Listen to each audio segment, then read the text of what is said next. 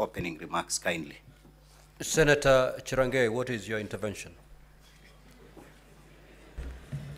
Mr. Speaker, so that we dispense of this matter and also for posterity, because traditions and precedent are important, I raise under Article 75 on the conduct of state officers, Mr. Speaker, and I beg to read, and I shall be very quick. A state officer shall behave, whether in public, an official in private life, or in association with other persons, in a manner that avoids any conflict between personal interests and public or official duties, compromising any public or official interest in favor of a personal interest. So, Speaker, I invite you also to look at our standing orders, just in quick succession of standing order number 252 on attendance before the National Assembly and reverse. So, Speaker, Mheshimiwa Silvanus Osoro is a member of Parliament of South Mugirango, where the Deputy Governor is facing impeachment allegations. Number 2 is the Majority Chief Whip in the National Assembly, Mr. Speaker. So my concern, in as much as I'm aware of Article 50, but you must interpret the Constitution, both Article 50 and Article 73, Mr. Speaker. I'm aware Deputy Governor Monda is allowed to have a legal representative of his own choice. Mr. Speaker, is it in order for my brother, Mheshimiwa Silvanus Osoro, the MP of South Mugirango, to appear on behalf of Robert Monda, the Deputy Governor?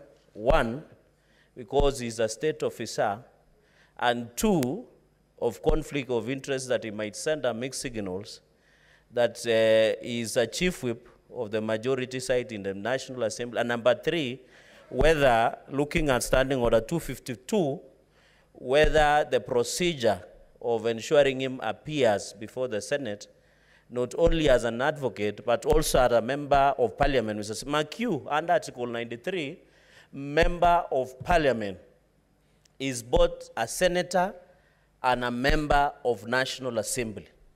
Mr. Speaker, some of us who are learned friends would have wished to appear on behalf of either side. If we allow Honorable Osoro to appear, it means as a member of Parliament, as defined under Article 93 of the Constitution, we can also appear on behalf of either sides that are bringing impeachment motions, Mr. Speaker. And number 2, and finally, it is in the public domain, and this will be my conclusion, that the governor of KISII, Mheshimiwa Simba Arati, and Honorable Silvanus Osoro have had a public altercation. Mr. Speaker, I beg that we should not use Senate as a playground of local politics of what is happening in KISII, Mr. Speaker. Could it be Senator Osoro, Honorable Osoro, and Simba Governor Arati extending their playful political ground to the Republic of Senate, Mr. Speaker, where we are here only to listen to charges that have the basis of evidence and can stand the test of legal and constitutional and standing orders, Mr. Speaker. So I beg that you rule that Honorable Osoro should relinquish himself from representing Honorable Monda, go back to his house business in the National Assembly, and serve our party, the UDA and Kenya Kwanza majority national. He is a chief whip. We might lose some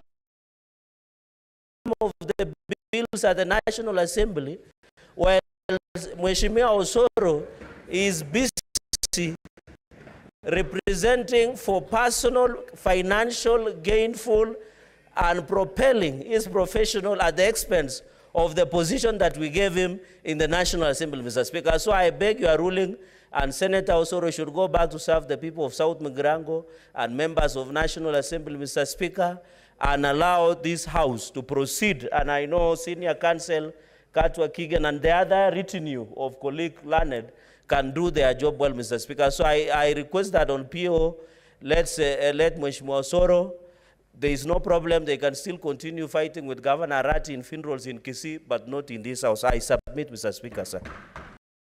Well, if you can't beat them, join them. My kids play a lot of video games, especially during summer break. And